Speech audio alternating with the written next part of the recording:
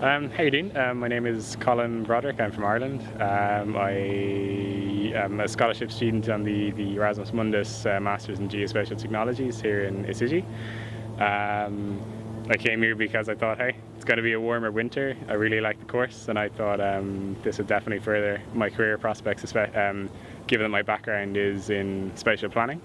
And I figured there's probably a lot of work that I could get at the European level, which is much more suited when you have a geospatial background that you can bring to the table. Isigi I found really welcoming and really nice. It was kind of like home. Back in Ireland I was expecting like a really stiff kind of professor-teacher relationship, whereas here it was really relaxed. Everyone's quite approachable and no problem at all, and everything is just, yeah, it's nice. It seems to be what I think is the Portuguese way of take it easy. I learned a small bit of Portuguese, which I won't repeat on camera.